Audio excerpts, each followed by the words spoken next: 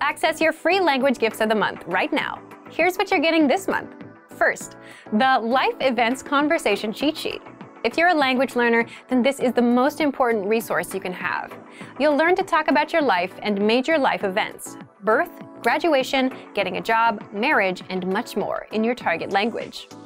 Second, all the words and phrases you must know about food. Learn the most common words and phrases for fruits, drinks, flavors, cooking, and more with this new PDF. Download it now for free. Third, 20 must-know small talk phrases. With this bonus, you'll be able to have small talk in your target language. You'll learn phrases like, "How are things?" "I haven't seen you in ages," and much more. Fourth, do you know how to say summer in your target language? If you don't, you'll want this essential summer vocabulary bonus. This 1-minute lesson is perfect for beginners. Fifth, how to say you dislike something. With this next bonus, you'll learn useful phrases like, "I don't like this idea," "I hate this," and much more. Sixth, free audiobooks. Unlock our huge library of language learning audiobooks. Save them to any device and listen and learn. They're yours to keep forever. And finally, the deal of the month.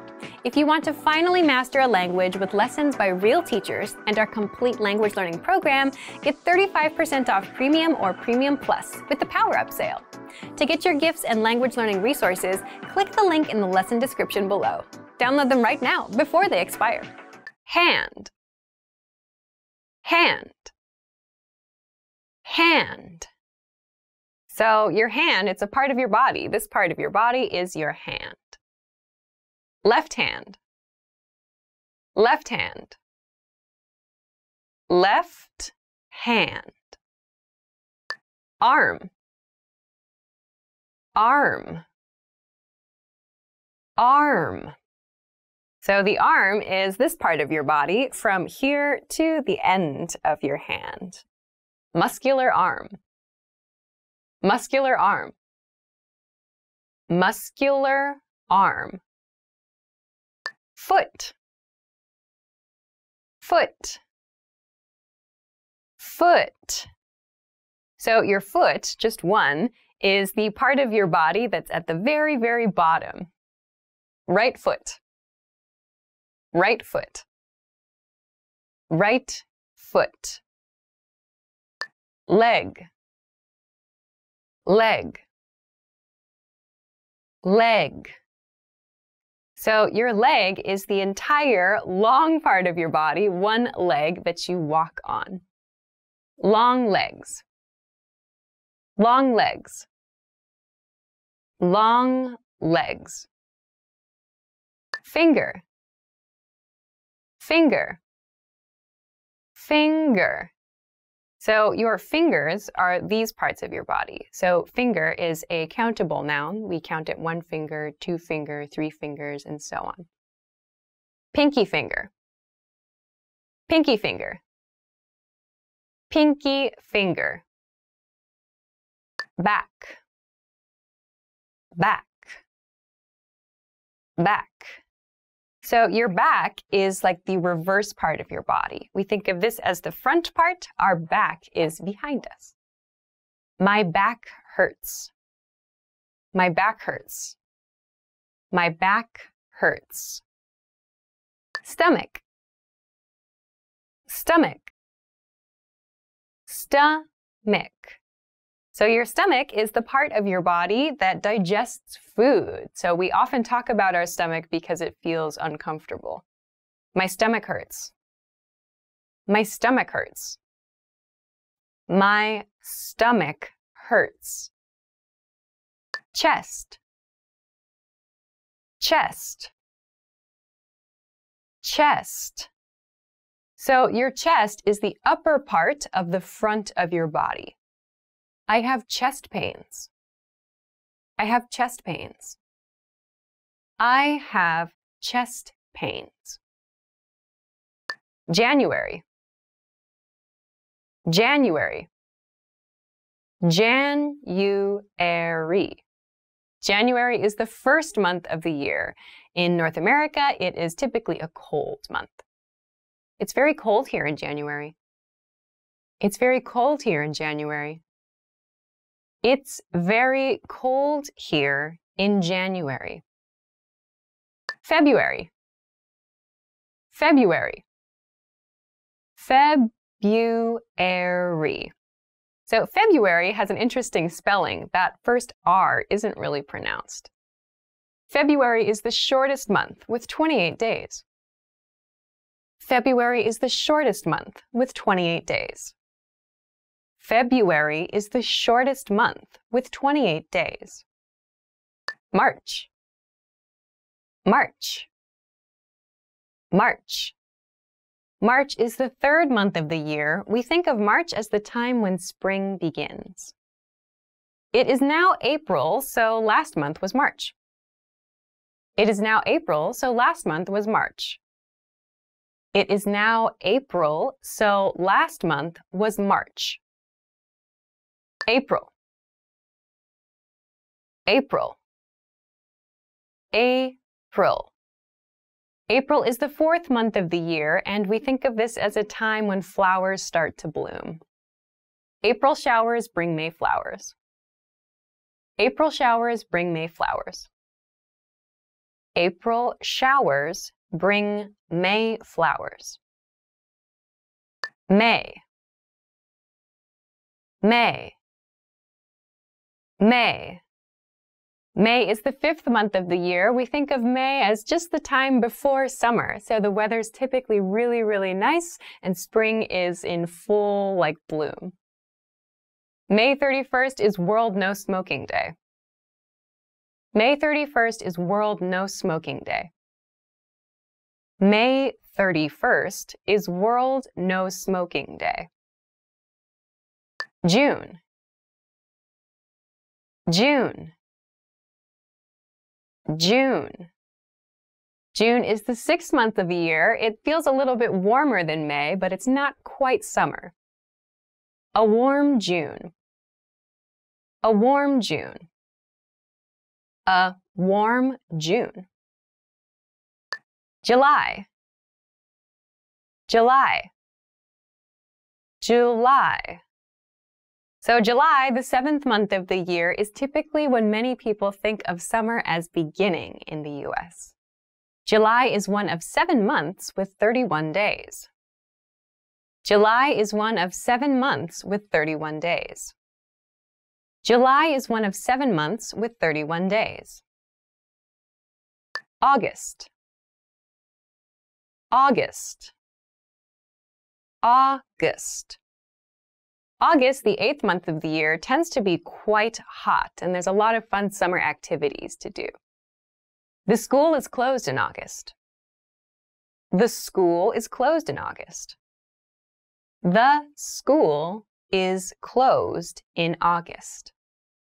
September. September. September. September is kind of the beginning of fall or autumn, and it's also typically the time of year when students go back to school. Today is Saturday, September 10th. Today is Saturday, September 10th. Today is Saturday, September 10th. October. October. October. So October is when the weather gets a little bit cooler and we start to see some popular autumn foods appearing. Halloween falls on October 31st. Halloween falls on October 31st. Halloween falls on October 31st. November. November. November. So November is very well known in the US for having Thanksgiving, when we enjoy a huge meal with family or friends. November is one of 4 months with 30 days. November is one of 4 months with 30 days. November is one of 4 months with 30 days. December. December. December. December is the last month of the year, and we think of it as a time for celebration. December 31st is New Year's Eve. December 31st is New Year's Eve. December 31st is New Year's Eve. watch, watch, watch. So when we use watch to talk about a noun, it's referring to the clock you can wear on your wrist. Do you have a watch? Do you have a watch? Do you have a watch? Glasses, glasses, glasses. So glasses are eyewear. We wear glasses so that we can see better or so that we can block the sun from our eyes. I don't wear glasses. I don't wear glasses. I don't wear glasses. Jacket, jacket, jacket. So a jacket is usually a light piece of clothing. It keeps you a little bit warmer in autumn or maybe in spring. That jacket looks nice on you. That jacket looks nice on you. That jacket looks nice on you. Receive, receive, receive. So to receive something means to get something. Get sounds a little bit more casual than receive. To receive a confession of love. To receive a confession of love. To receive a confession of love. Search, search, search. So the word search means to look for something. Search tends to sound a little bit more formal than look for. It'll show up if you search on the internet. It'll show up if you search on the internet. It will show up if you search on the internet. Take, take, take. So take means to remove something from another place or to choose something. Please take me home. Please take me home. Please take me home. Weak, weak, weak. So this word is the opposite of the word strong. It means something that doesn't have a lot of power. A weak team. A weak team. A weak team. Strong, strong, strong. So strong is the opposite of weak. Strong refers to something that has lots and lots of power. Be strong and don't give up. Be strong and don't give up. Be strong and don't give up. Cold, cold, cold. So the word cold typically refers to temperature. When the temperature is low, we describe the feeling as cold. The North Pole is cold, even in summer. The North Pole is cold, even in summer. The North Pole is cold, even in summer. Hot, hot, hot. So hot is the opposite of cold. Hot is used when the temperatures are warm. The temperatures are very, very high. We describe the feeling with hot. The tea is still hot. The tea is still hot. The tea is still hot. Funny, funny, funny. So the word funny refers to something that causes us to laugh. Funny sitcoms make me happy. Funny sitcoms make me happy. Funny sitcoms make me happy. Peach, peach, peach. So a peach is a well-known fruit. It's kind of sweet. I'm allergic to peaches. I'm allergic to peaches. I am allergic to peaches. Orange, orange, orange. So orange can refer to the fruit, or it can refer to the color orange. I drink orange juice in the morning. I drink orange juice in the morning. I drink orange juice in the morning. Potato. Potato. Potato. So a potato is a very, very popular food. We make all kinds of things with potatoes, French fries, mashed potatoes, and so on. Fried potato is not good for your health. Fried potato is not good for your health. Fried potato is not good for your health. Soybean. Soybean. Soybean. So a soybean is an ingredient that people may use to create other things, like milk, for example. Soybeans grow inside the pods. Soybeans grow inside the pods. Soybeans grow inside the pods. Vegetable. Vegetable. Vegetable. So a vegetable is a food that's good for you. So there are many different kinds of vegetables, carrots, zucchinis, so on. I ate fried vegetables. I ate fried vegetables. I ate fried vegetables. Cow. Cow. Cow. So a cow is a farm animal. We use cows for dairy and for milk and for beef. The cows are grazing in the field. The cows are grazing in the field.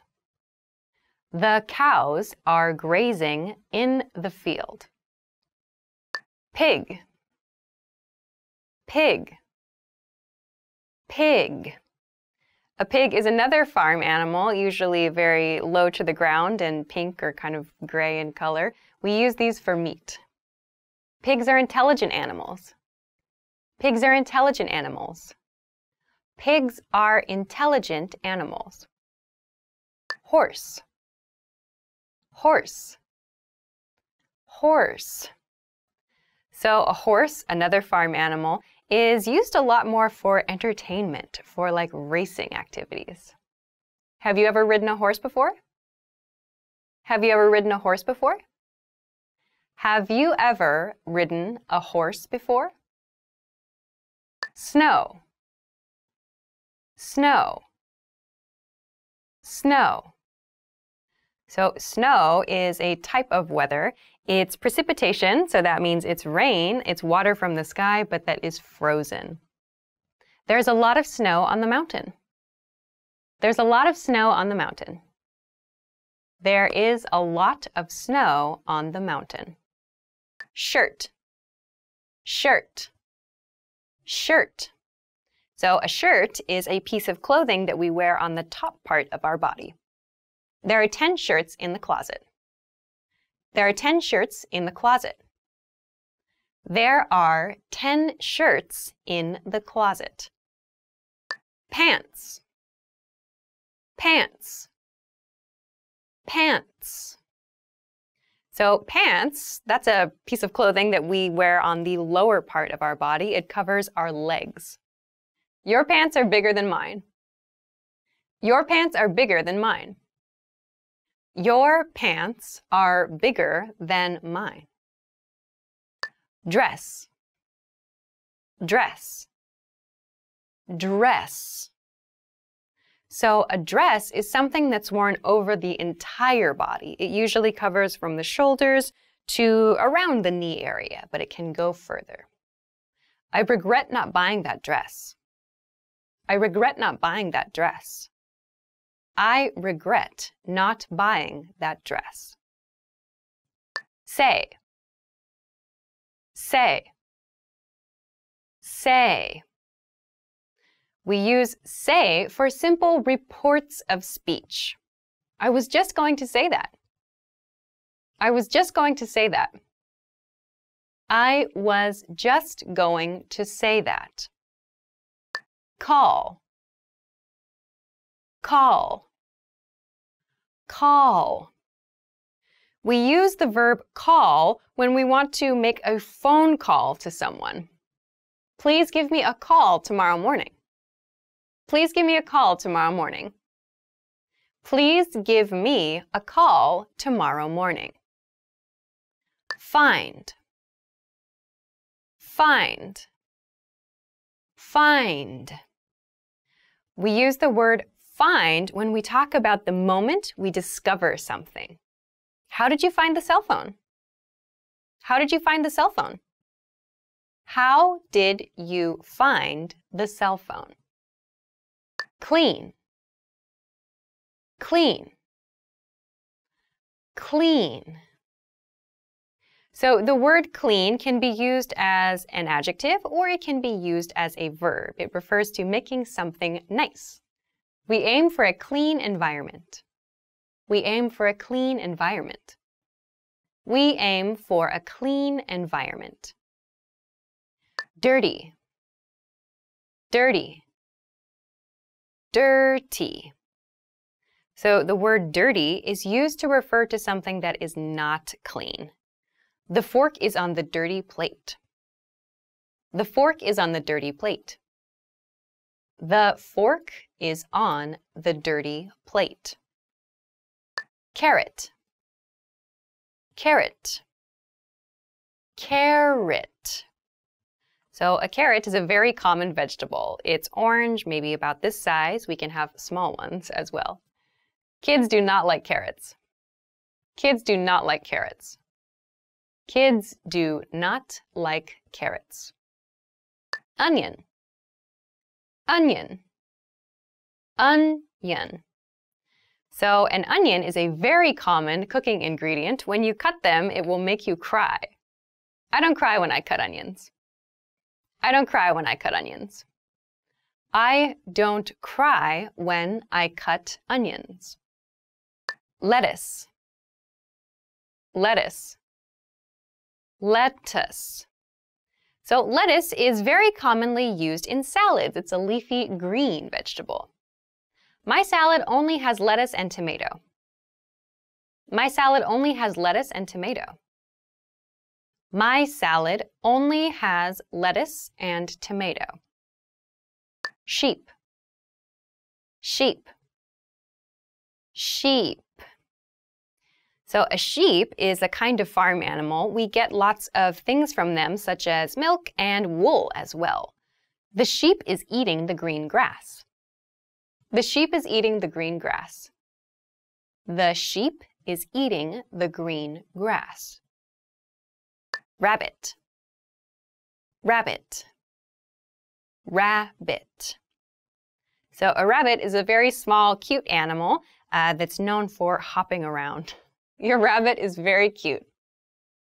Your rabbit is very cute. Your rabbit is very cute. Seal. Seal. Seal. So a seal is an ocean animal. They can be big or a little small. They kind of look like dogs sometimes in the ocean. Seals live in the coldest areas. Seals live in the coldest areas. Seals live in the coldest areas. Cloud. Cloud. Cloud. So clouds are those usually white or gray, kind of fluffy things we see in the sky. I can't see any clouds today. I can't see any clouds today. I can't see any clouds today. Sunny. Sunny. Sunny. Sunny is the word that we use to talk about a day with lots of sunshine. I often go on a picnic on a sunny day. I often go on a picnic on a sunny day. I often go on a picnic on a sunny day. Rainy. Rainy. Rainy. Rainy is used to talk about weather, so we use it for days when water is falling from the sky. It'll be rainy this Saturday. It'll be rainy this Saturday. It will be rainy this Saturday. Baby. Baby. Baby. Baby is the word we use to describe a very small creature. We can use it for humans and we can use it for animals. The baby sleeps on the blanket. The baby sleeps on the blanket. The baby sleeps on the blanket. Girl. Girl. Girl. So a girl is someone who is born as a female. The girl washes her face. The girl washes her face. The girl washes her face.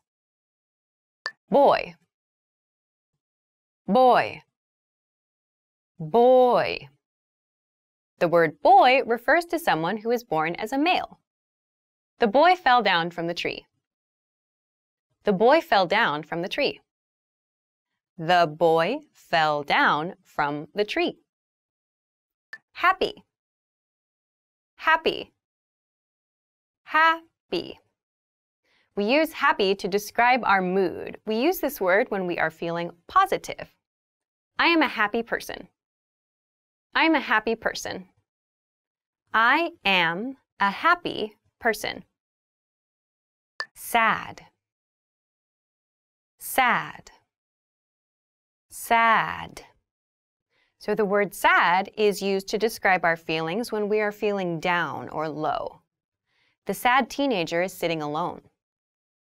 The sad teenager is sitting alone. The sad teenager is sitting alone. Angry.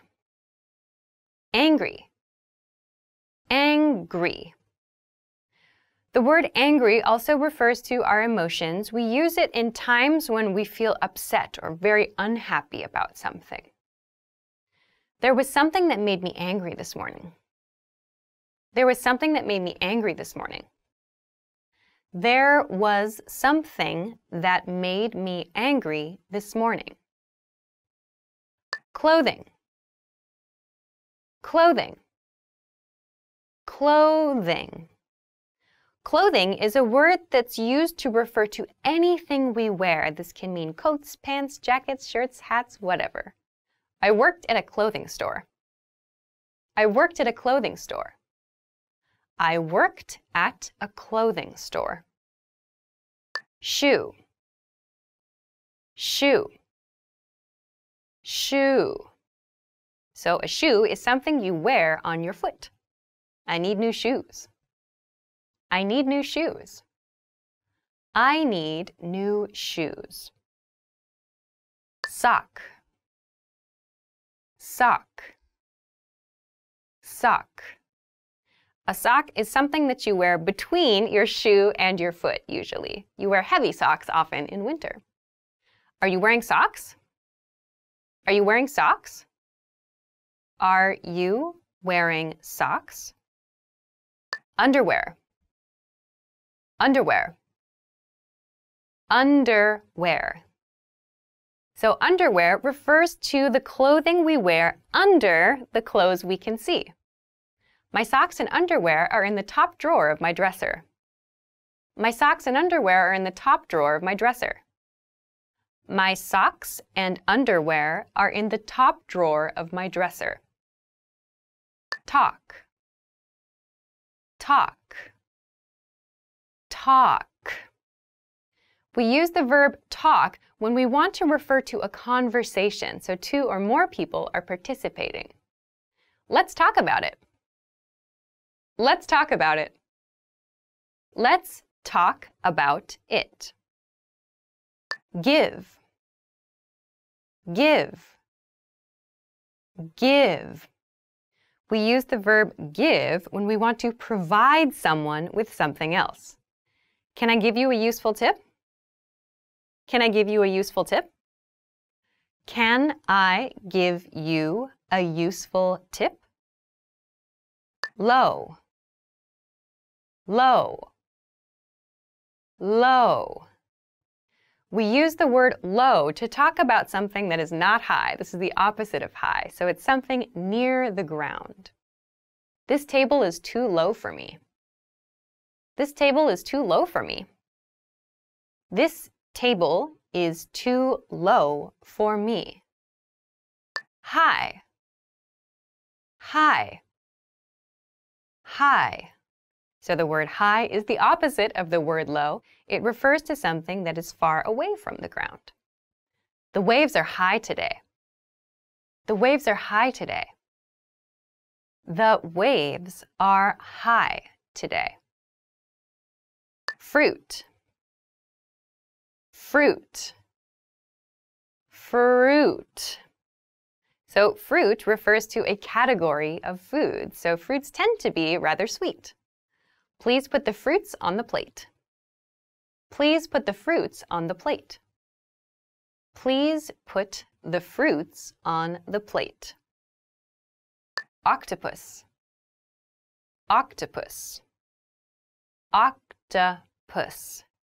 So an octopus is a very interesting animal with 8 legs.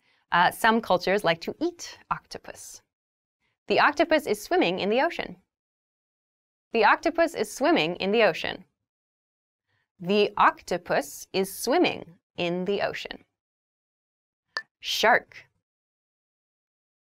shark, shark. So a shark is for many people a very scary undersea creature. Some of them are huge and can eat people. The surfer was bitten by a shark. The surfer was bitten by a shark. The surfer was bitten by a shark. Whale, whale, whale. So whales are typically very, very large creatures that live under the sea. Some are peaceful, some are aggressive. Whales are mammals. Whales are mammals. Whales are mammals. Cloudy, cloudy, cloudy. So cloudy refers to weather. It's used on days when there are many clouds in the sky. I don't like cloudy days. I don't like cloudy days. I don't like cloudy days. Cool, cool, cool. We use cool when the weather is not like cold, but it feels a little bit nice actually still. The weather is cool.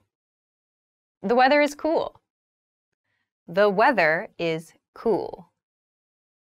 Cucumber, cucumber, cucumber. So a cucumber is a food that we can eat. It's something that's healthy and usually pretty refreshing.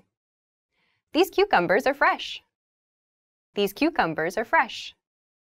These cucumbers are fresh. Bell pepper, bell pepper, bell pepper. So a bell pepper is another food that many people like to eat. Sometimes they're a little bit bitter. The most common bell peppers are green, red, or yellow. The most common bell peppers are green, red, or yellow. The most common bell peppers are green, red, or yellow. Broccoli, broccoli, broccoli. Broccoli is another very healthy food. Lots of kids really don't like it though. Order the broccoli soup. Order the broccoli soup. Order the broccoli soup. Banana, banana, banana. Bananas are a very popular fruit. They are yellow in color and you peel them to open them. This banana is really sweet. This banana is really sweet. This banana is really sweet. Apple, apple, apple. Apples are very popular fruits. You can usually find them in red or in green colors. I'm peeling an apple. I'm peeling an apple. I'm peeling an apple. Grape, grape, grape. So a grape is another type of fruit. You usually find them in purple or in green colors. That grape looks pretty old. That grape looks pretty old. That grape looks pretty old. Watermelon. Watermelon. Watermelon. So a watermelon is a very large fruit. It's green on the outside and pink on the inside. She bought a huge watermelon. She bought a huge watermelon. She bought a huge watermelon. Bird. Bird. Bird. So a bird is a creature that can fly through the sky. It has wings and feathers. We listen to the birds. We listen to the birds. We listened to the birds. Mouse. Mouse. Mouse. So a mouse is a very small creature. Some people consider it a rodent, so it's not wanted. The mouse is eating grass. The mouse is eating grass. The mouse is eating grass. Sun. Sun. Sun. So the sun is the star that's closest to Earth, and it gives us sunshine. Today the sun is shining. Today the sun is shining. Today the sun is shining. Weather. Weather. Weather. So weather just refers to the outside conditions, the conditions in nature. This weather is awful. This weather is awful. This weather is awful. Degree. Degree. Degree. So the word degree is the word we use for that small circle next to Celsius or Fahrenheit when we talk about the temperature. It is 1 degree outside. It is 1 degree outside. It is 1 degree outside. Woman. Woman. Woman. So woman refers to one person, one woman. When talking about more than one woman, we use women. The woman is wearing a black sweater. The woman is wearing a black sweater. The woman is wearing a black sweater. Man. Man. Man. So a man refers to one male person. When we want to talk about more than one male person, we say men. The director is a very serious man. The director is a very serious man. The director is a very serious man. Girlfriend. Girlfriend. Girlfriend. So the word girlfriend can be used to refer to your romantic partner, who is a girl. We can also use it to talk about female friends. Your girlfriend is 1 year older than you, right? Your girlfriend is 1 year older than you, right? Your girlfriend is 1 year older than you, right? Boyfriend. Boyfriend. Boyfriend. So the word boyfriend is used to refer to a male romantic partner. We do not typically use this word to talk about our male friends, though. She'll go to the Prince Islands with her boyfriend. She'll go to the Prince Islands with her boyfriend. She'll go to the Prince Islands with her boyfriend. Train. Train. Train. So a train is a large kind of public transportation that we use to travel quickly inside cities and between cities. What time is the last train? What time is the last train? What time is the last train? Airplane. Airplane. Airplane.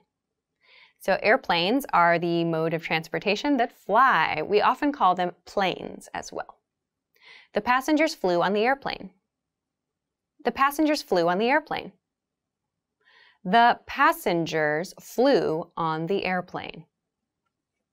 bus, bus, bus.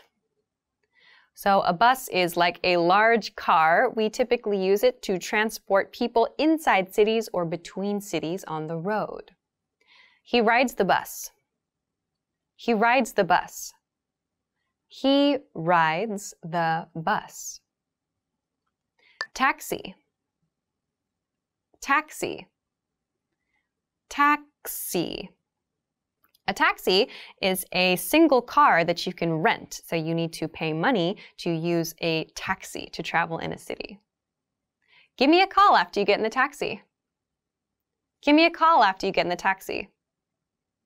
Give me a call after you get in the taxi.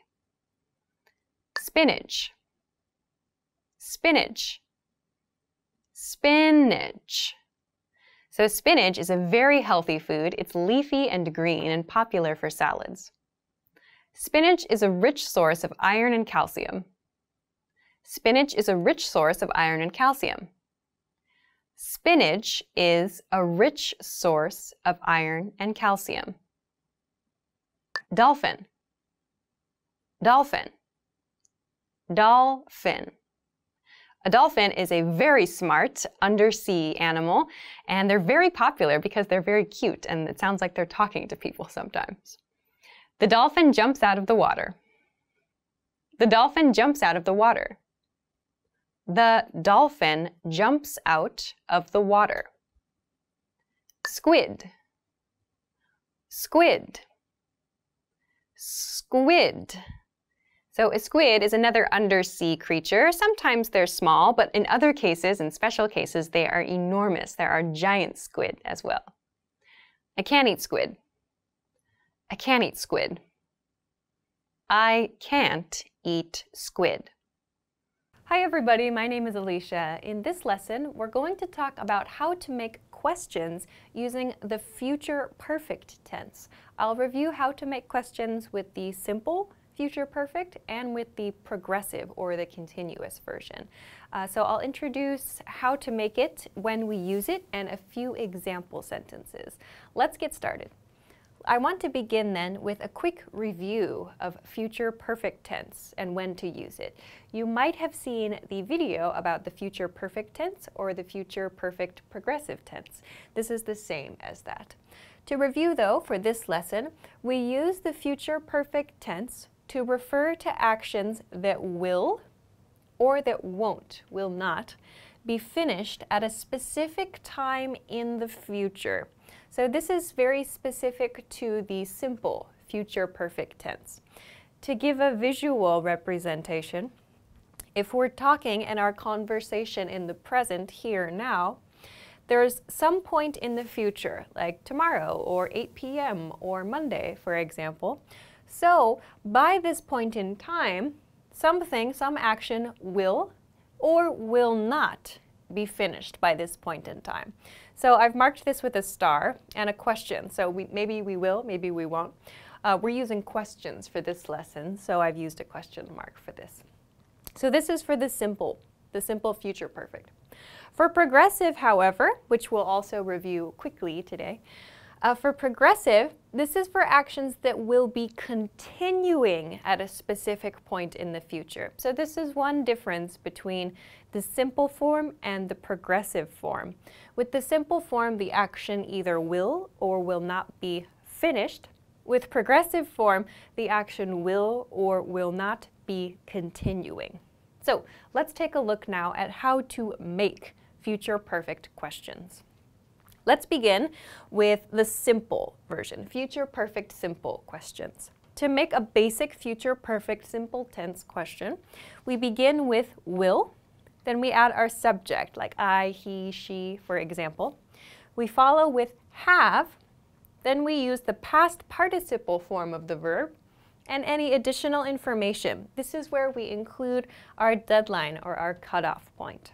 I'll share some examples of this in just a second. If, however, we want to make a future perfect progressive question, we can use a very similar pattern. We begin again with will plus subject plus have. But to make the progressive form, we need to use have been, and instead of the past participle form of the verb, we use the progressive or the continuous form of the verb, the ing form of a verb. As we did with the simple future tense, simple future perfect rather, we then include any additional information. This is where we include our deadline or our cutoff point, our future reference point. That comes at the end of the sentence, the end of the question. If you want to make a negative, we simply replace won't for will. So instead of using will at the beginning of the sentence, we use won't. This tends to be used when we're confirming something.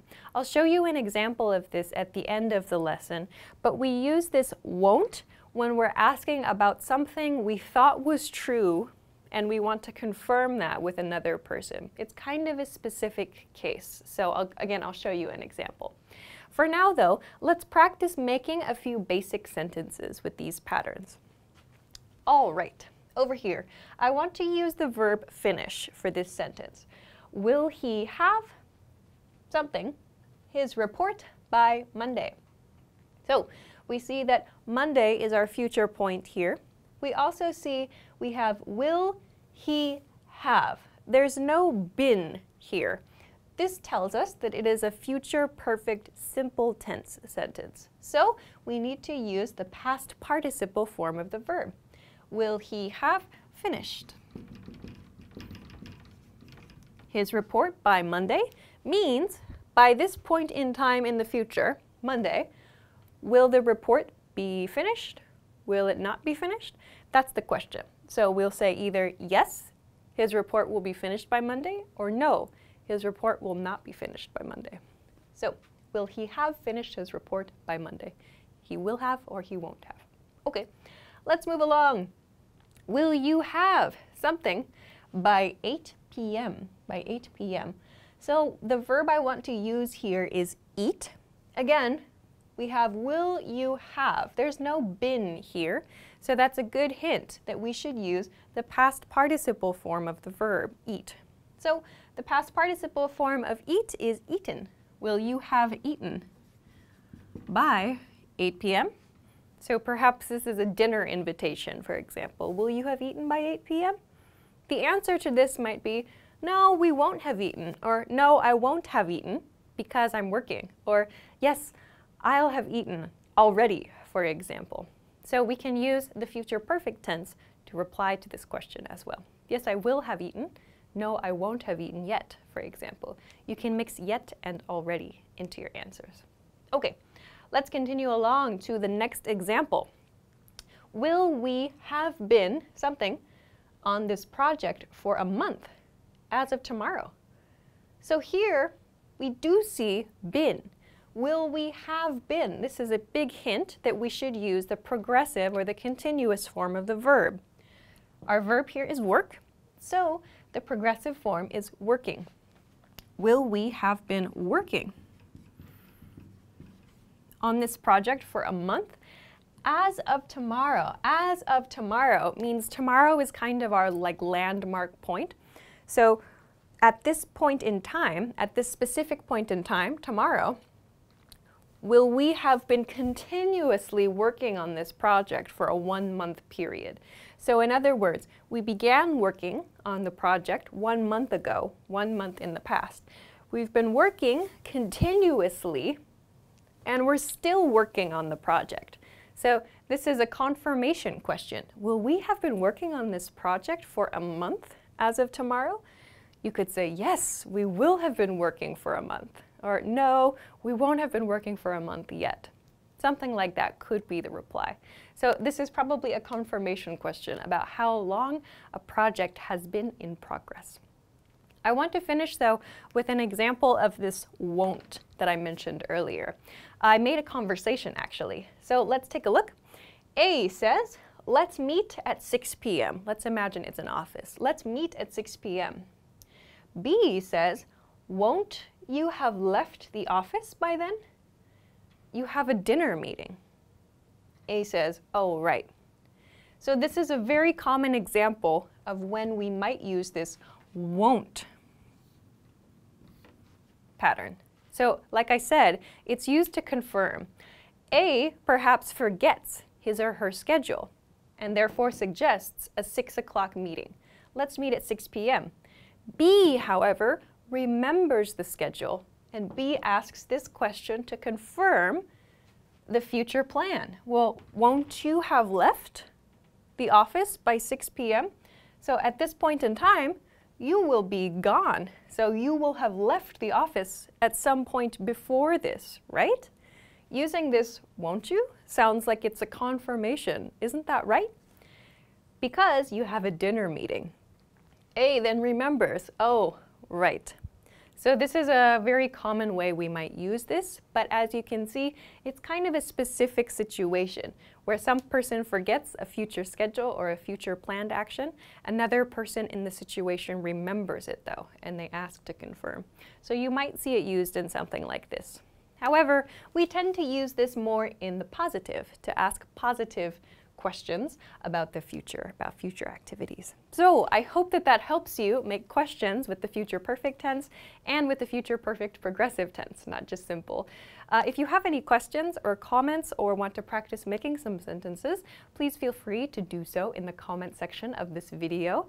Of course, too, if you liked the video, don't forget to give it a thumbs up, subscribe to our channel, and check us out at EnglishClass101.com for some other things that can help you as you study English. Thanks very much for watching this lesson, and we will see you again soon. Bye-bye. Hi everybody, my name is Alicia. In this lesson, I'm going to talk about asking permission using may I and can I. Let's get started. First, many people ask, what is the difference between may I and can I? The simple answer is when asking for permission, you want to do something, you ask to do that thing. When asking for permission, in modern American English, there isn't a difference. Most people use them the same way. So when people ask this question, should I use may I, should I use can I? If you use one or the other, you will be understood. There won't be a communication problem. We use them the same way. Most people do. However, originally, may was used to ask permission. We used may to ask permission originally, many, many years ago. That was the preferred word, the specific word to ask for permission for something. Can was used to talk about our abilities, things we're able to do. And of course, we still use can to do this today. So sometimes you may meet people who are very, very strict about this rule. They still want to use may for permission if you use can. So sometimes, for example, in school, if a student says, "Can I go to the bathroom?" a teacher who is very strict about this rule might say, "Do you mean may I go to the bathroom?" So sometimes people are very strict about this, but I feel that this is decreasing a little bit.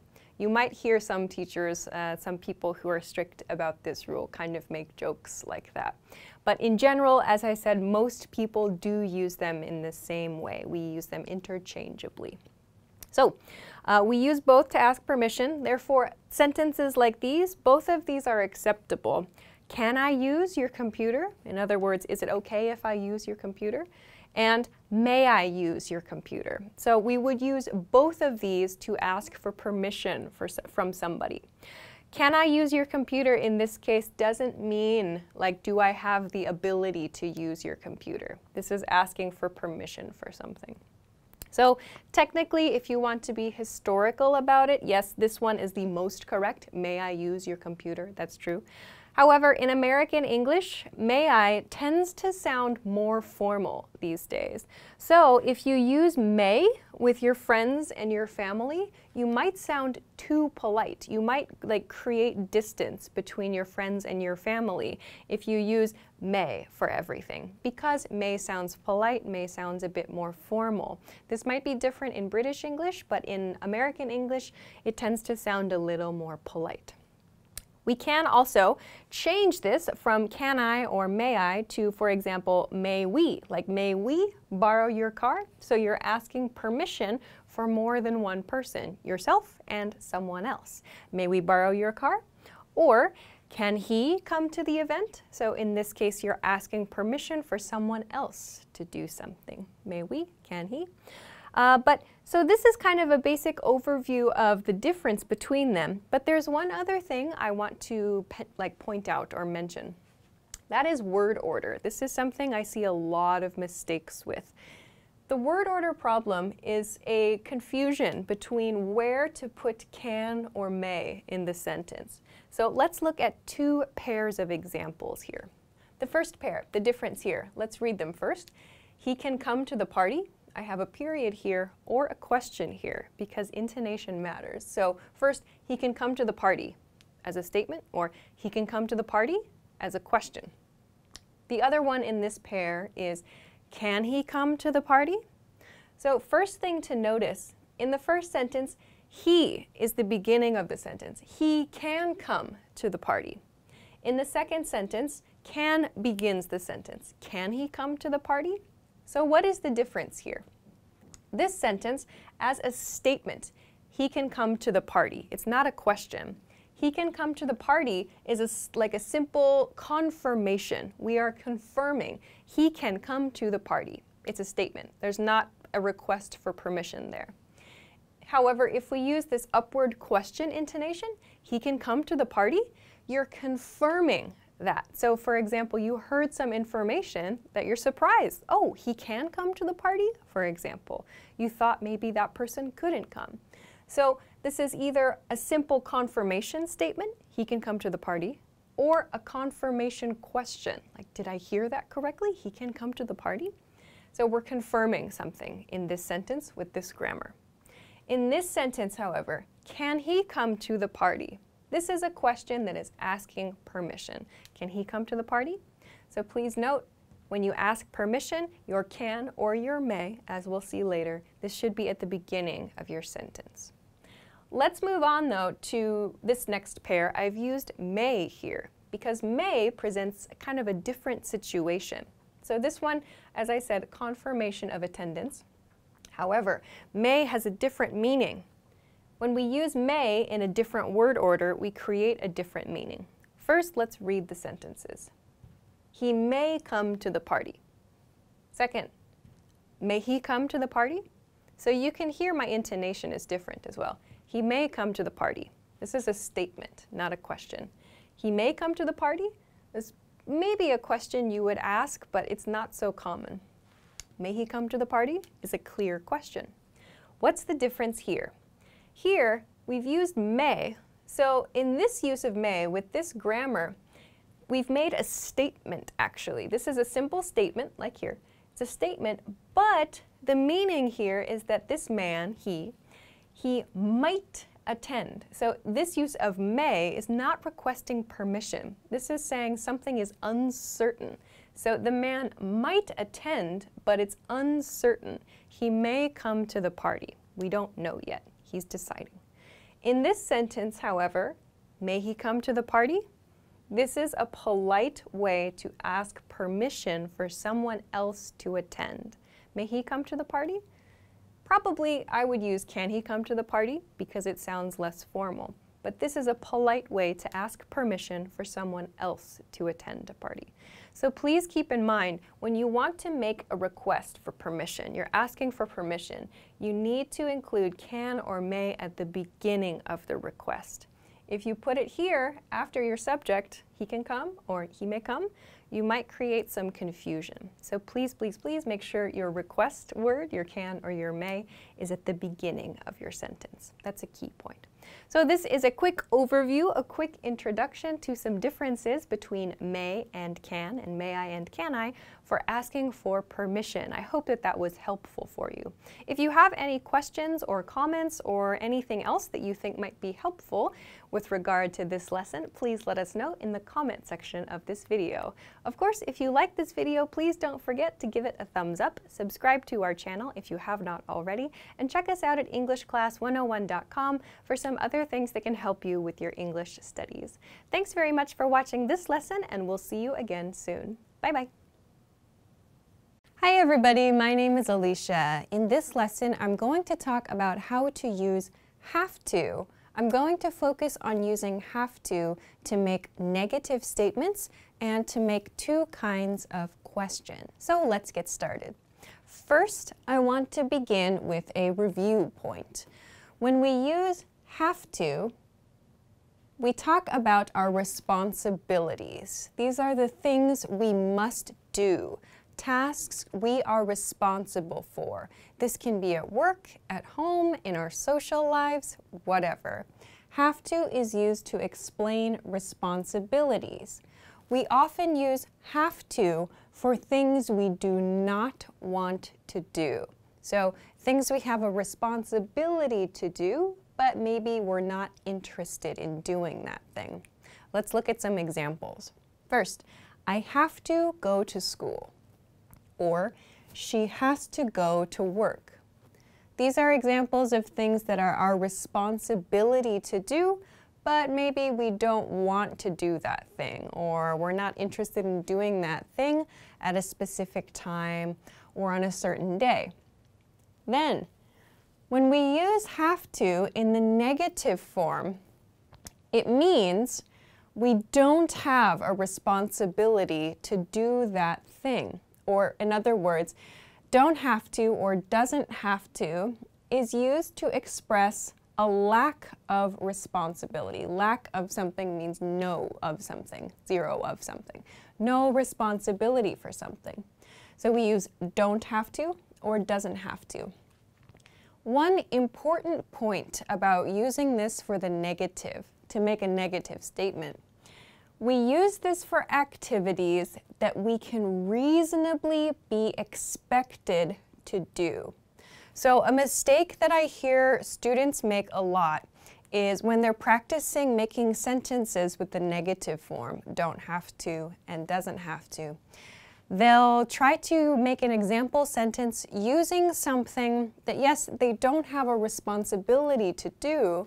However, it's something really strange. A great example is a student, or many students actually, who've said, I don't have to drink alcohol at work. So this is a strange example because, yes, although it's grammatically correct, it's really strange to have a job where you drink alcohol. Maybe if you're a bartender, for example, it's reasonable. But in most jobs, it's not reasonable to drink alcohol at work. So if you say, I don't have to drink alcohol at work, it sounds strange.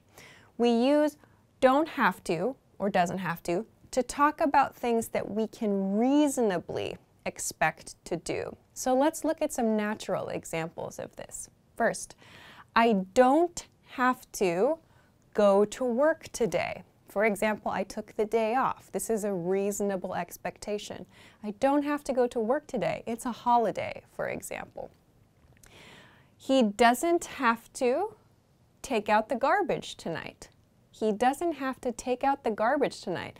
This is a task, a household task, that a person can reasonably be expected not to have to do. Maybe this one night in particular.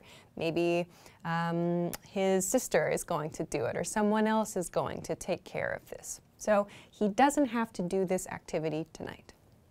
Another one, you don't have to pay me back. This is a very common expression we use among friends. So you pay for someone's coffee, or you pay for someone's lunch, or a small item, and the friend says, you don't have to pay me back. So I'll pay, you don't have to pay me back.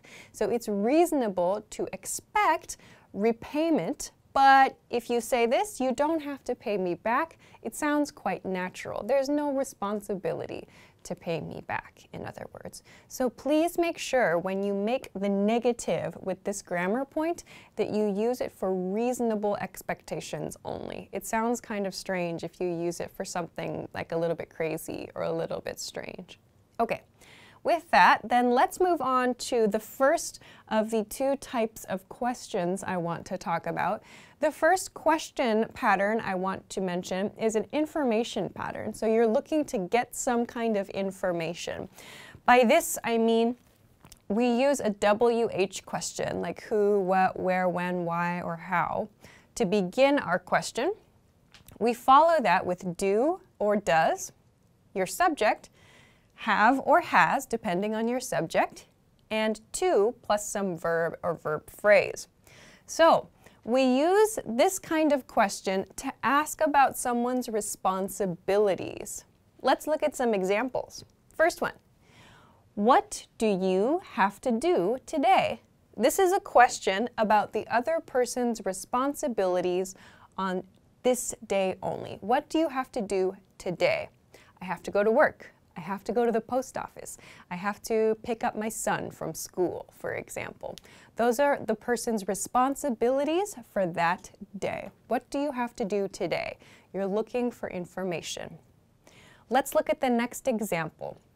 Where does he have to go? Where does he have to go is a question about a location. So in this case, where does he have to go? You're asking the question for another person. Maybe there's a student in a school looking for a place or looking for something, some kind of information, or looking for a person. I might say to someone else, well, where does he have to go? Maybe, where does he have to go to find this information? Where does he have to go to get this document, for example? So we're looking for information for this other person. In this case, where does he have to go? I'm talking to a third person in this situation. One more example sentence. Who do we need to meet? Who do we need to meet? So again, in this case, there are probably 3 people in this situation. There's the speaker. And then we know there's another person here, at least one more person, because we've used we in the sentence. Who do we need to meet? So we're asking this question to someone else. We need to meet with someone about something, but we don't know who is the person. Who do we need to meet? Okay, so when you ask with this kind of pattern, you're looking for some extra, something that you're looking for. There's some kind of information you need to get. So you can use a pattern like this to get that. Let's move on though to the second question pattern that I want to talk about today. That is questions for confirmation. Confirmation means like check, how to check, using a question to check the information that you have, to make sure you are correct or maybe incorrect. Confirmation questions. When we make a confirmation question, the pattern is quite different from the information question pattern we looked at a moment ago. Here, we will begin the question with don't or doesn't, depending on the subject. So don't or doesn't, plus your subject, plus have to, plus your verb or verb phrase. Let's look at some examples here. First one, don't you have to leave? We'll typically use this kind of intonation pattern. Don't you have to leave? So it's a question. This question means the speaker thinks the listener has to leave. The speaker thinks it's the listener's responsibility to leave. But perhaps the listener is not leaving, is not making motions like they are planning to leave. So the speaker wants to confirm, don't you have to leave? Like the speaker thinks there's some responsibility here. We'll talk about responses to this in just a moment. Let's look at another example of this confirmation question though. Second, doesn't he have to finish his homework? Doesn't he have to finish his homework? So perhaps this is a parent talking to another parent, like about the student or about someone's son. Doesn't he have to finish his homework? They're trying to confirm something. So again, the speaker thinks that this person, this he in this situation, has a responsibility to finish his homework. But maybe there's been some kind of change. So the speaker asks this question to another person, maybe another parent or a teacher. Doesn't he have to finish his homework? So again, we're confirming. I think this, but is it correct? Is another way to understand this. Let's look at one more example. Don't we have to get up early? Don't we have to get up early? Get up early means get out of bed early, wake up early. So don't we have to get up early? So this might be between like a married couple, for example. Don't we have to get up early tomorrow, for example? So again, the speaker thinks, I have a responsibility, or we have a responsibility to wake up early tomorrow. Is that correct? So that's a confirmation question. So let's take a look at some ways that we can answer confirmation questions. Let's look at some sample responses. First, let's go back to this question. Don't you have to leave? To respond to this question, we might use something like this. Yes, I do. Yes, I do. So this yes, I do is like a short way to say, yes, I do have to leave. So in other words, yes, it's a yes response. To make a full answer, yes, I do have to leave. But most of the time we just say yes or yes, I do. If, however, the answer is no, we can say, no, I don't have to, in this case, leave yet. So you might use something like yet or already, as we see here. But no, I don't have to leave yet. This yet shows the speaker is going to leave, has to leave, but not quite. So not quite, it's not quite the time to leave, in other words. So yes, I do, or no, I don't. These two are kind of like the basic yes or no responses, and we can add some extra information at the end. Let's move on to the second sentence. Doesn't he have to finish his homework? So to respond to this question, we could say, yes, he does. Similar here, yes, I do, but because the subject is he, yes, he does. In a no response, we could say, for example, he finished it already. He finished it already. So I mentioned we could use already or yet to talk about the status of an activity. He finished it already. So that means no, he doesn't have to, like in the future, because he finished it already. So the action is done, it's completed, it's finished. So this is a sample answer. Okay, let's move on to one more. Don't we have to get up early? We could answer this with yes, we do, or simply no, we don't. So if you are ever not sure of the best way to answer one of these confirmation questions, you can just say yes or no, and you can follow it with like a repetition of the thing that was in the question. So I showed you this here, like yes, I do have to leave. You can use the same thing that you heard in the question to answer that. We see that down here. Don't we have to get up early? Yes, we do have to get up early. Of course, if the answer is no, just use the negative and the same pattern. Like, no, I don't have to leave. No, we don't have to get up early. So to tell the difference between these confirmation questions and these information questions, you can focus on the beginning of the sentence. Is there this WH style question at the beginning of the sentence? Or do you hear a don't or a doesn't at the beginning of the sentence? This is a pretty good hint that I hope can help you tell the difference between these two. So I hope that this helps you in making negative statements and questions with have to. Of course, if you have any questions or comments or want to practice making sentences, please feel free to do so in the comment section of this video. Of course, if you like this video, don't forget to give it a thumbs up, subscribe to our channel if you have not already, and check us out at EnglishClass101.com for some other things that can help you with your English studies. Thanks very much for watching this lesson, and I will see you again soon. Bye-bye. The basic definition of the verb start is to begin or to initiate something. Examples. Let's start dinner. I started a new project this year. Now let's look at the conjugations for this verb. Present, start, starts. Past, started. Past participle, started. Progressive, starting. Now let's talk about some additional meanings for this verb. The first additional meaning is to move suddenly, like with surprise or shock. Examples. She started when the phone rang. The dog starts every time he hears fireworks. So to start is like to jump. It's like this quick motion of surprise or shock, usually because something like loud happened or something surprising happened. In the first example sentence, a phone rang, and maybe it surprised the person. So she started when the phone rang. It means she like kind of jumped. She made this motion, like she was scared or surprised. In the second example sentence, it's fireworks. The dog is afraid of the fireworks, so the dog starts every time he hears fireworks. So the dog jumps, makes this motion every time he hears fireworks. The second additional meaning is to cause to operate, For example, go start the car. I'm starting my computer now. So you can see that we use this like with machines, computers, cars, airplanes, buses, these sorts of things that require operation. So to begin that operation, to initiate that operation, we use the verb start. Go start the car means like begin the operations of the car, kind of. Or I'm starting my computer now means like the computer is coming on, the power is on, like it's beginning all of its operating processes. So to cause to operate is another meaning of start.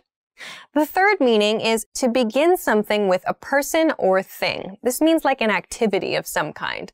Let's look at some examples. Let's start the meeting with sales. I want to start the conference with our keynote speaker. So here we see, let's start the meeting with sales in the first example sentence. That means let's begin the meeting by talking about sales, or it could mean let's begin the meeting with a report from the sales department. So it kind of depends on the situation specifically. But in either case, it means that the topic in some way is going to be about sales. So let's start the meeting with that thing, with that topic. In the second example sentence, it's a specific person. So let's start the conference with the keynote speaker. Means the keynote speaker will be the person who begins. The first activity in the conference is the keynote speaker. We are beginning the conference with that keynote speaker's speech, presumably. So, third meaning. Okay. The fourth meaning of this verb is to indicate the initial point for a range or a course or something similar. Examples. Plans start from $5 per month. The race starts here. So in both of these examples, we see the beginning point. That's shown with the verb start. So plans start from $5 a month shows that $5 a month is the cheapest plan. They start at this price. In the second example sentence, the race starts here. This refers to the point where the race begins. From here, the people will race. So it only refers to the starting point, the beginning point, the initial location. Let's move on to some variations for this verb now. The first variation is to start something or to start anything. This means to make trouble, to make trouble. Examples. Are you trying to start something? Keep your mouth shut and don't start anything. So both of these mean making trouble. In the first example sentence, it's a question. Are you trying to start something? Means, are you trying to cause trouble? Are you trying to make trouble? Are you trying to start a fight? In the second example sentence, it's a command, like keep your mouth shut and don't start anything. So don't start trouble, don't make a scene, don't cause a fuss. So make trouble is start something or start anything. Okay. The second variation is to start over. To start over means to begin again. Examples. I lost the file and had to start over. She started over in a new city. So these just mean to begin again from zero. So in the first example sentence, maybe all of us have had this experience. You delete a file or there's some mistake with the file, it disappears and you have to start over. You have to begin again from zero. In the second example sentence, it's about starting over in a new city. So in other words, beginning a new life in a new city. We use start over to refer to that experience. Okay, so I hope that you got some new ways to use the verb start from this video. Of course, if you have any questions or comments, or if you want to try to make an example sentence, please feel free to do so in the comment section of this video. Hey everyone, welcome to the Monthly Review, the monthly show on language learning, where you discover new learning strategies, motivational tips, study tools, and resources. By the way, all the lessons and bonuses you're about to see can be downloaded for free on our website. So click the link in the description right now to sign up for your free lifetime account. Okay, today's topic is how to match your routine to language learning. If you're having a hard time sticking with language learning, then this episode is for you. You'll learn 1. How to map your routine and set your schedule. 2. How to choose the learning medium that's right for you. And 3. The language tools you'll want for your learning style. If you're having a hard time sticking with language learning, you'll find out how to fix it now.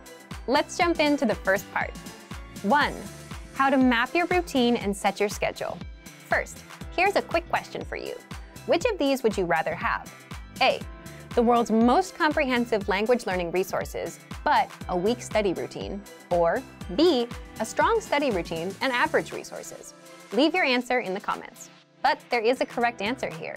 You want a strong study routine. Why? You can have the best app or textbook in the world, but if you don't use it because you don't have a learning routine or a habit, you won't learn anything. If you have a strong routine and work ethic and just a dictionary and internet access, you'll learn more than someone with the best program and no routine. The point is, we are creatures of routines and habits, and our habits can be used for good or bad. They make us or break us. For example, if you have a bad habit, like going to bed at 4 a.m., you'll always feel tired when you wake up for work or school in the morning. If you have a good habit, like exercising regularly, you'll have energy and good health. Once we have a routine, we tend to stick to it. If it's a bad routine, it can do a lot of damage. But if it's a good routine, it can help us enjoy incredible results. We can also use routines to our advantage by applying them to work toward our goals, like language learning. How do you create a strong language learning routine? Here's one way to do it. First, write down your current daily schedule. For example, 7 a.m. I wake up, 8 a.m. I leave the house, 8:20 to 8:50 I'm on the train, 9:10 a.m. I arrive at work, 1 p.m. I go to lunch, and so on. Write out your daily schedule for the whole week. Make it detailed. If you write out your schedule, you can see your existing daily routine. You can see where you can fit language learning into your existing routine, the routine that you're used to, instead of trying to create a new routine. Why does this matter? For example, some people will look at their schedule and see that they wake up at 8 a.m. They think that if they wake up at 7 a.m., they can have an extra hour for language learning. But for many of us, that approach usually doesn't work because it's not something we're used to.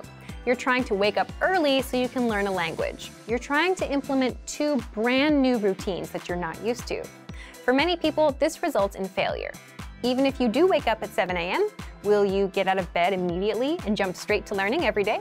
Or will you lose motivation after a few days because you missed that hour of sleep? So map out your weekly schedule. Once you understand where your time goes, find an existing part of your routine that you can fit language learning into. For example, if you take the train in the morning, you can use that existing routine and learn some language during that time. If you always eat lunch at 1 p.m., watch a video lesson during your break.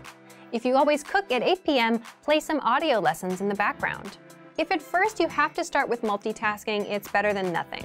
You can at least get used to being exposed to the language while you work on dedicating more time and attention to it. Now, let's jump into part 2. 2. How to choose the learning medium that's right for you. Before you begin learning, it's important to understand what kind of learner you are. Are you a visual learner, or do you learn by reading? There's something called the VARK model, and it's an acronym for 4 learning styles: visual, auditory, or listening, reading, writing, and kinesthetic, meaning hands-on, or actual practice and trial and error. You need to understand what kind of learning resources are best for you. So, how do you determine what kind of learner you are? This depends on you. Do you like watching videos, listening, reading, or writing? Or do you prefer more hands-on practice? There's no wrong answer. It depends on what kind of learner you are and what you like. Also, think about your past language study experience. Did you remember vocabulary words better when you read them from a book? Or was listening to a podcast more helpful for you? How do you usually remember information best? This helps you choose the learning medium or study tools that are right for you.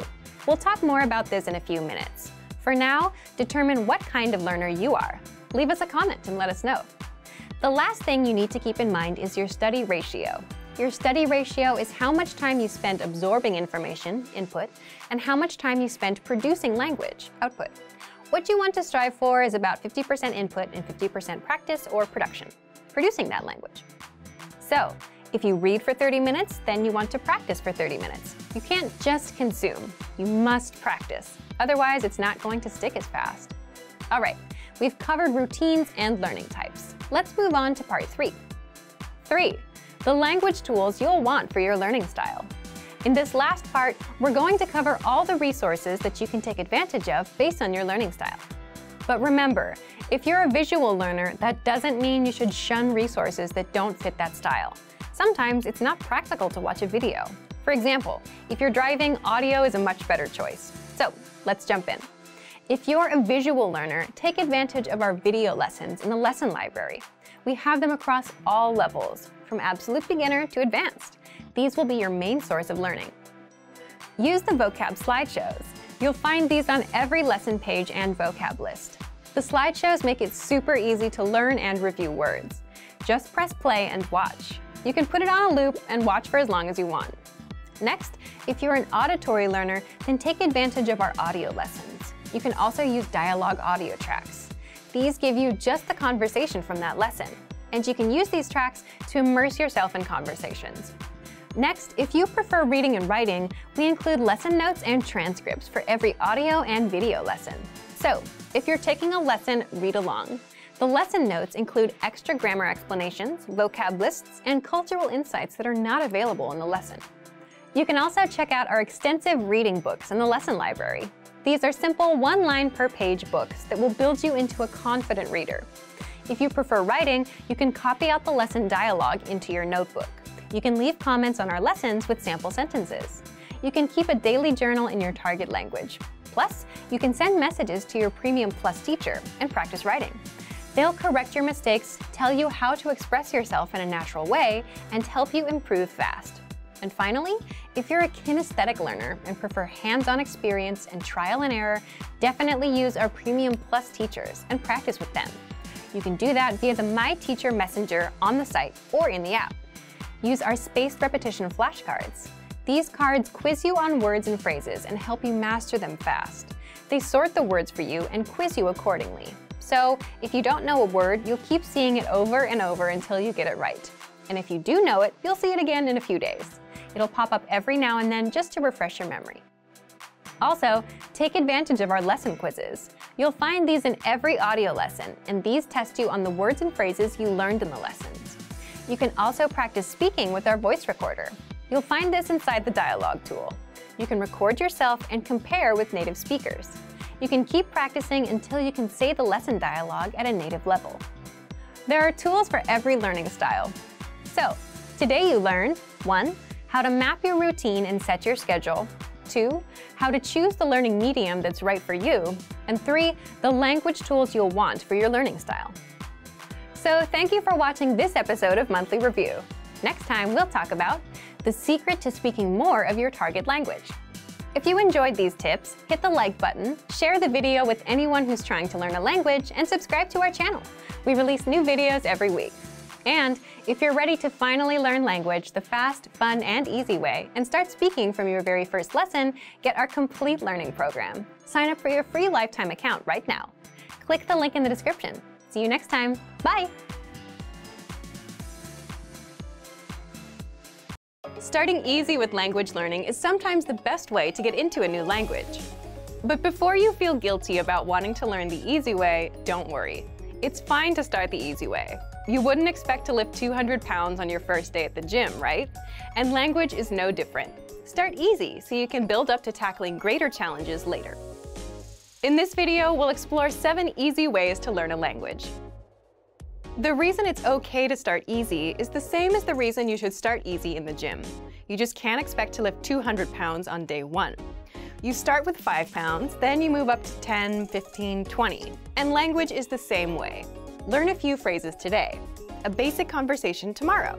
In a few weeks, you'll be able to speak for up to 3 minutes in your target language. Then you'll reach 5, then 10, then 20 minutes. Success comes step by step, little by little. So it's important to make things that are easy to do and easy to continue part of your routine. If you try to study for 2 hours a day with nothing but a big textbook, you may overwhelm yourself, get discouraged, and get tired. You might not stick with it because it's too hard to do. Things that are easy to do are easy to continue. So here are some resources to help you learn language the easy way. Number 1, take audio and video lessons. Listening to audio and watching video lessons is an easy way to consume language. Most of our lessons are 5 minutes on average, so you don't have to spend too much time at the computer. You can even learn on our app while you're commuting, working around the house, or out on a walk. Number 2, take lessons with Alexa.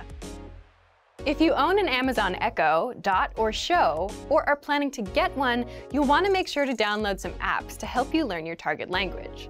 Take a look through the Amazon Skill Store. You can listen to lessons and other audio materials actively or passively, whenever the time is right for you. Number 3, download the lesson dialogues and immerse yourself. With every audio lesson, you get a dialogue track, just the lesson conversation. These are just 5 to 20 seconds long. When you finish a lesson, download the track. Make a playlist of all of them. Then play them and immerse yourself in the language. Number 4, the word of the day. This will take you a minute or less. Sign up for our free Word of the Day email lessons. It'll be a small boost to your vocabulary every day. Number 5, vocab slideshows. You can access vocabulary slideshows on any audio lesson or vocab list. Just press play and watch the slideshow. That's it. This is a fast and easy way to review words from a lesson. You can even put the slideshow on loop to review as much as you want. Number 6, the Daily Dose of Language app. This app is for the iPhone, iPad, and Android. With this bonus app, you'll get daily mini lessons covering phrases, grammar, culture, holidays, slang, and more. Every day is something new. Plus, these lessons will take you just a minute or two to complete. Number 7, print out our lessons as physical study material. You might be wondering why you should bother to print anything if all the lesson content is already online. But if you have the material sitting right in front of you, it's a lot easier to just glance through and start learning. With our Word Bank study tool, you can create your own word and phrase lists and print them out. Reviewing takes just a few minutes. You can also print out the lesson notes that come with every audio and video lesson. You'll also find our extensive reading books, which will help you to read faster. You'll find these in the lesson library. What's your reason for learning a language? Is it a personal goal, a hobby, or do you have dreams of living in a country where it's spoken? In this video, you'll discover 10 reasons people learn languages. You'll also learn why knowing and sharing your reason is important to succeeding in your learning. What's your reason for learning a language? Whatever your reason is, whether big or small, knowing it and talking about it is important. More often than not, your reason for learning a language is directly related to your long-term goal for the language. Your reason for learning might be, I want to live in the country where the language is spoken, or I want to understand the culture, movies, and music. But it can also be something simple, like I'm just interested in it. The point is, if you know your reason, you'll always remember what got you started in the first place. As a result, you'll maintain your motivation and continue your studies. But what about sharing your reason with others? This doesn't mean bragging about your goals and saying things like, I'll be fluent in 10 months. Rather, I'm learning because, and sharing something specific to you. Real reasons. When you talk about your reason for learning with others, you remind yourself indirectly. And the more you think about it, the more likely you are to do it. Plus, you set an expectation. By sharing your goals and your reasons for learning, your friends see you as someone who's actively learning a language, and that's another powerful motivator. Also, talking about it gives you confidence, the knowledge that you can and will learn the language. A lot of people think they can't learn a language. They think they don't have the time for it or the talent for it. In reality, you just need to start. By sharing your reason, you can convince yourself that you can do it. So, what's your reason for learning? Leave a comment and tell us why you started learning a new language. So, why are other language learners studying? We asked. Here are the top 10 reasons for learning a language. Number 1, I love the culture and the people who speak the language. This is a popular answer, especially among our learners studying Japanese and Korean. Number 2, I want to understand songs, movies, and TV shows. Songs, movies, and TV shows are great ways to immerse yourself in the language. If you're spending your time learning and immersing yourself, you're going to learn faster. Number 3, it's a beautiful language. Sometimes people simply love the way the language sounds. This is a simple answer, but even this can keep you motivated if your interest in the language is genuine. Number 4, my family comes from a place where the language is spoken. Of course, people want to be able to connect to their family and the people they love. Speaking of, Number 5, I want to speak to my partner's family in their language. This can be a great way to connect with people and learn more about them, especially if they're new family. Number 6, I'm learning the language to impress someone. Maybe you want to show off to someone special, or maybe surprise a grandparent with a card in their native language. There are a variety of situations in which using another language can show someone you care. Number 7, I love traveling. Knowing the local language when you travel will help you find new places and make new connections. It can only make your travel experience better. Number 8, I live or want to live in a country that speaks the language. It's a lot of people's dream to live overseas and experience the culture they love. Or maybe they need to move for work or family reasons. Learning the local language is extremely important if you're going to live in a different country. Number 9, I just love learning languages. What's great about this is if you've learned one language, it's easier to learn another, because you learn how to learn a language, right? If you learn one, you develop certain habits and approaches that work for you. You can use this to master another. Number 10, it's just a personal goal. We hear this a lot, especially from learners that stopped, took a break, and came back. If you have a goal in mind, something you wanted to do but never did, you want to come back to it and get it done. Our results show that most people learn for love, for family, to travel, or for self-improvement. So, why are you learning? Leave us a comment right now and let us know. Did you have a language teacher that inspired you? Maybe it wasn't a teacher, but a partner or another person, someone that motivated you to learn. You wanted to reward their investment in you by doing well. When learning a new language, having encouragement and the help of a good teacher can be hugely important to succeeding in your studies. In this video, we'll look at the power of a good teacher. Teachers can have a powerful impact on you, so let's look at how great teachers help you during your language learning journey. Number 1, a good teacher can push you to improve your speaking. Working on building your conversation skills can be tough. Whether you're practicing a 1-minute conversation or a 10-minute conversation, having a good teacher to practice with is key. You can prepare for your conversations by creating an outline of things to cover on paper. Then, as you talk, you can follow along with the topics you've prepared.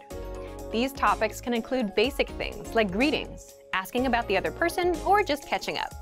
Because all of the things you're going to talk about have been prepared before you begin the conversation, you can move down the list and practice different stages of conversation.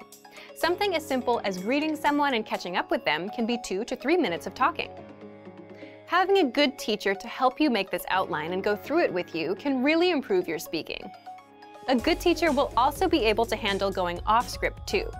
When a conversation goes outside the originally planned outline, a good teacher can react smoothly and keep the conversation going. If you want to make a joke or change the subject, the teacher can follow along. They can react and continue the conversation with you easily. If a teacher shuts down a student when they're trying something new, it can really hurt the student's motivation and enthusiasm. But the right teacher can motivate you to get better, even if your speaking isn't always perfect. The key is finding someone who can take a student's new skills and encourage them, even if they're not correct 100% of the time. Number 2, how you can learn faster with outside help. After studying on your own for some time, introducing outside support can be a game changer for your long-term motivation. It can push you to reach new limits and work harder than ever. It can be a teacher, a tutor, a family member, a friend, or someone you look up to. But it has to be someone that inspires and energizes you. Of course, finding people like this is easier said than done. So you might want to take a few trial lessons with a few teachers to find the one you're the best fit with. If you're a Premium Plus user, take advantage of your Premium Plus teachers. They will hold you accountable, send you assignments, and give you feedback to help you perfect your language skills. It's also important to find a teacher whose lessons you enjoy. Sometimes people stick with lessons just because they like the instructor. There are so many types of teachers. If you can find instructors you gravitate towards, you may find you'll want to learn more just because of who they are. Make sure to check out our lesson library. There are a ton of classes and teachers to choose from in the absolute beginner, and intermediate levels. If you hear someone you like, you'll be more likely to stick with their lessons, and you'll learn better. Great work! Here's a reward. Speed up your language learning with our PDF lessons. Get all of our best PDF cheat sheets and ebooks for free. Just click the link in the description.